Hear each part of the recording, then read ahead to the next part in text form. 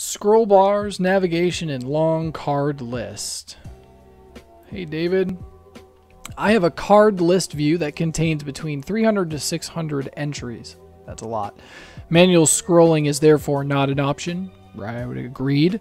On mobile, the scroll bars are visible but very hard to hit.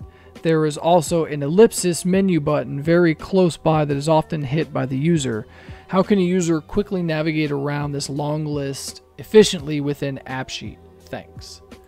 Well, the answer lies in developing a different view. So by the sound of it, it looks like you've just got like you've just created a basic card view.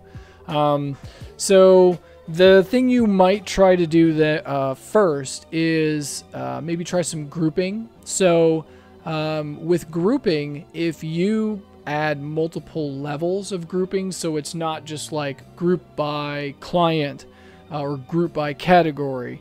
If you do things where it's like group by client, then by category, what you end up with is a drill down style menu to where whatever the top grouping is, you'll see a unique list in like a table style view of just those. So then, you know, if you did client and then category, then you would have, so if you did client and then category, you'd have a list of all the clients first. You'd click on a client and then it would show you all of those records for that client grouped by the category. So you can include any number of these groupings that you want to do like that to allow you to create these drill down style menus. That's one way that you can create a different interface.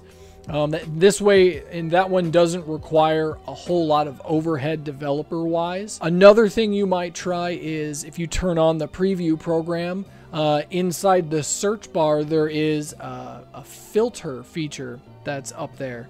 And so that would give you the ability to apply an advanced search through all of those lists to find a better way, an easier way of narrowing that list down. Now, ultimately, though, realistically, whenever I'm dealing with clients and I'm helping them at a point in their app of something like this, generally what's happening is there's a lack of support tables.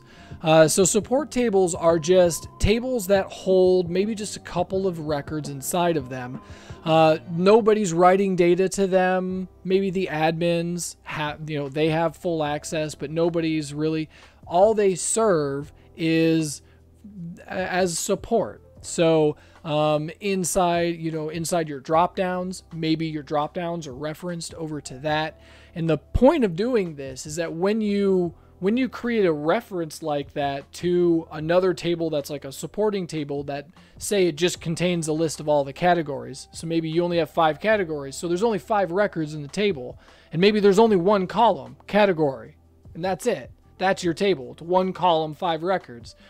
But what you do is you include that in your app, and then all of your other records that have a category column, you say the category is a reference to the category table.